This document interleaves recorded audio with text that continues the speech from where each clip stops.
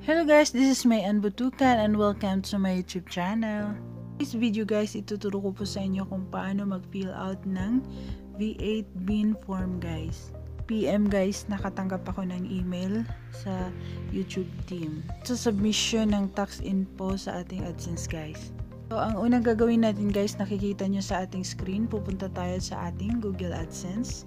So, ayan yung ating Google Adsense. Punta tayo sa ating account. Then, i-click nyo yung Manage Info, guys. Type of account. Click nyo yung Individual. And then, are you citizen or resident of the United States? I-click nyo yung No, guys. I-select nyo yung No. Then, select W-8 tax form type. So, ilagay nyo lang dyan. Piliin nyo yung nasa taas, yung W-8 bin.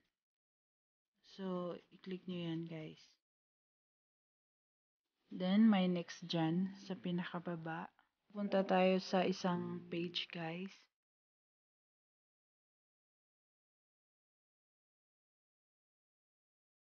So, ayan.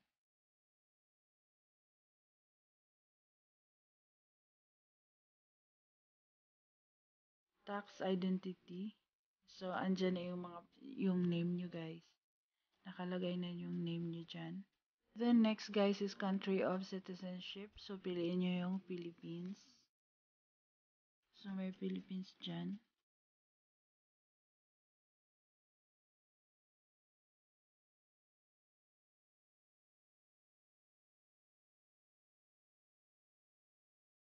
So, may foreign tin at saka US ITIN or SSN. Pwede nyo siyang i-leave guys. Optional na yan siya. So, i-next nyo na siya.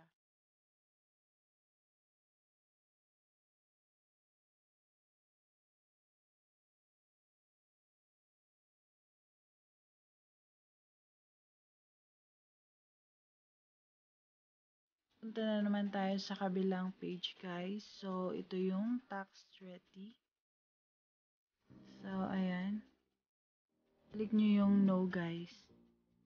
Then, next.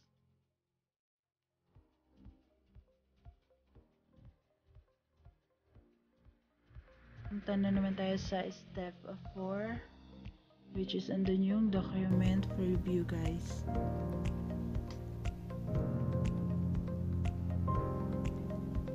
Document review. So, kailangan yung i-review nyo yung mga na-type nyo sa address nyo guys. At saka yung sa name nyo. So, ayan. Kailangan yung i-double check.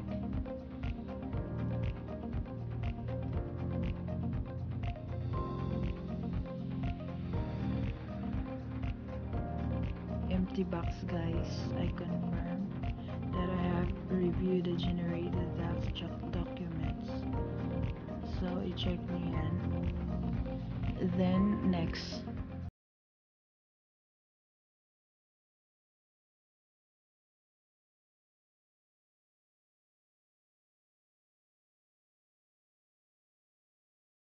Steps na tayo.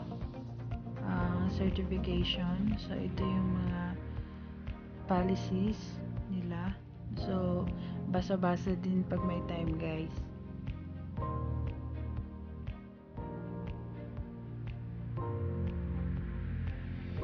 So, sa pinakaibaba niya guys, merong your signature, full legal name. So, ilagay niyo yung full name niyo dyan. And then, meron dyan, question. Are you the person listed in the signature section? Then, ilagay niyo yung yes. I-check niyo yung yes dyan guys. And guys, select nyo lang yung yes. I-check nyo yan, yung yes. And then, next. So, andito tayo sa next page. So, ayan. I-review natin muna. Review again. And then, may dalawa pang question, guys. Is my last 2 question dyan, guys. So, sagutin nyo no, at saka i-check nyo yung box.